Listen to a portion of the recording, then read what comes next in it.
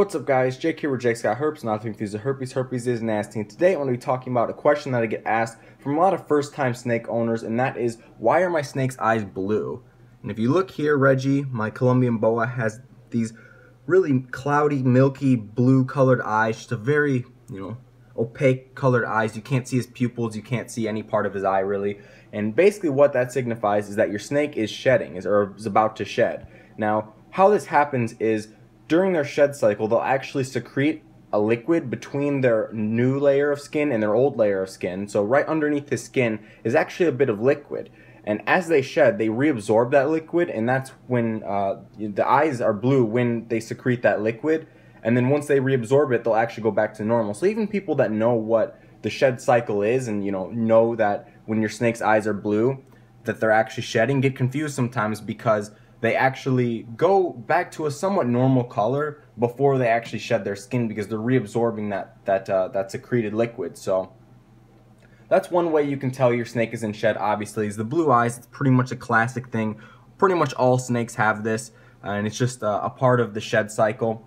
Also, you can tell they get really, really dark in color a lot of the time. Some snakes more than others. If you've ever seen a Brazilian rainbow boa in shed, it's a really, really crazy thing. Like, it almost looks like, I'm not going to say cooler than it does normally, because a Brazilian rainbow boa is a beautiful snake, but it literally looks like a ghost. Like, they get super pale. Reggie here, he just gets really dark in color, as you can see. Normally he's like a light brown color, and right now he's really, really dark, as you can tell. And a lot of snakes get really ornery during their shed cycle. That's pretty normal. Also, some snakes refuse food, during this cycle as well. Those can be some of your more finicky snakes. Thankfully, Reggie's neither of these. He will eat, he will, he's calm when he's doing his shed cycle. But basically, a lot of the times they do get a little bit more stressed out, a little bit more flighty when they're in their shed cycle, because when they have those cloudy blue eyes, they can't really see anything and they can't hear very well. And overall, they just don't really have a good sense of awareness around them. So when you go in there and you start grabbing at them, then they kind of get freaked out. But Reggie, he's a really nice snake here. And aside from the blue eyes, as well as the dark color, you can also tell, and hopefully he lets me borrow his tail here. It's alright, Reggie. And actually, if you look on the underside of the belly here, you can see it's like a pink color. It's like a reddish pink color. That's another way you can tell that your snake is shedding. And I've had questions about this as well. People are asking like, whoa, why is my snake's belly red? Does it have burns or something? That little pink color is also signifies that the shed cycle as well. It's a lot more evident in other snakes. I've noticed it a lot in anacondas.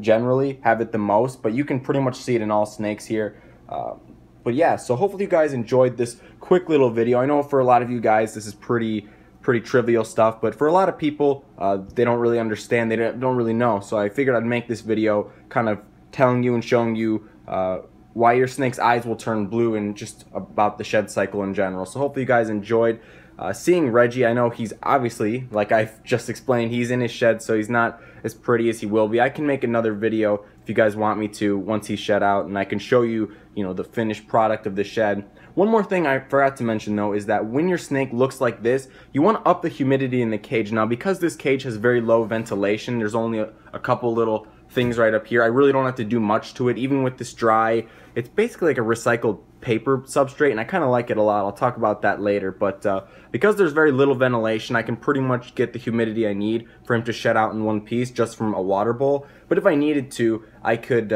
spray him down a little bit, give him some baths just to help the humidity, so the skin kind of comes off all in one piece. You want your snake shed to come off in one piece, and you don't want any stuck on their eyes, known as eye caps. Those are tough for the snake because they can't really see out of them. But yeah, so hopefully you guys enjoyed this quick little video, and I'll see you guys later. Peace.